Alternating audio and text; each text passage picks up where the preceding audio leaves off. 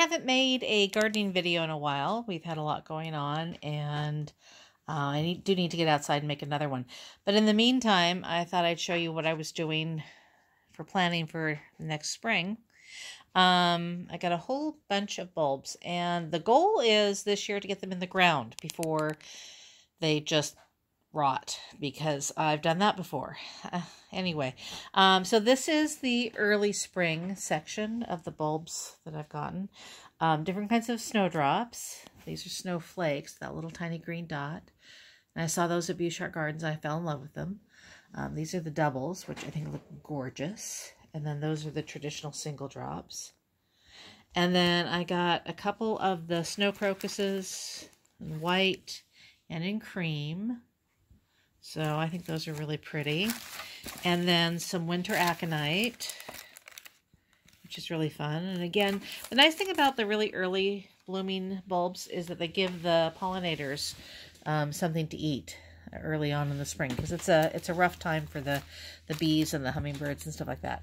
And then for color, I've got some squill that's blue, and then 2 glory in the snow, 1 purple and 1 pink. So that's early spring. Mid-spring is going to be more the daffodils. Got some really pretty ones. So that's the peach cobbler, and then this mixture here, it's butterfly mixture, which again, it's going to be very open for the pollinators. And then this, the gold and silver, so again, the double. So those are going to be a little bit more full, harder for the pollinators to reach, but still pretty good. And then this trumpet, this one, oh my gosh, that looks gorgeous to me. I'm really looking forward to that. So that'll be there. And then the non-daffodil ones, we've got trout lilies, which again, I saw at Bouchard for the first time and fell in love with them. And I think they're just really cool looking.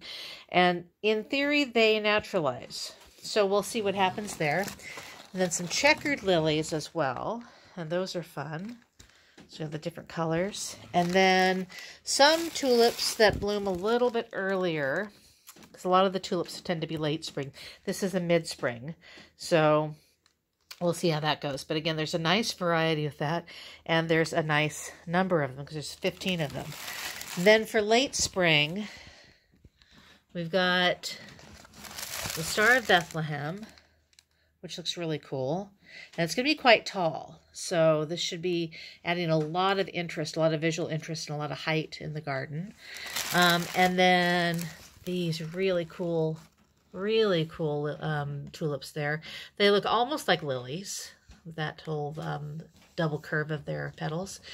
Some doubles here, what is that? The triple double late mix.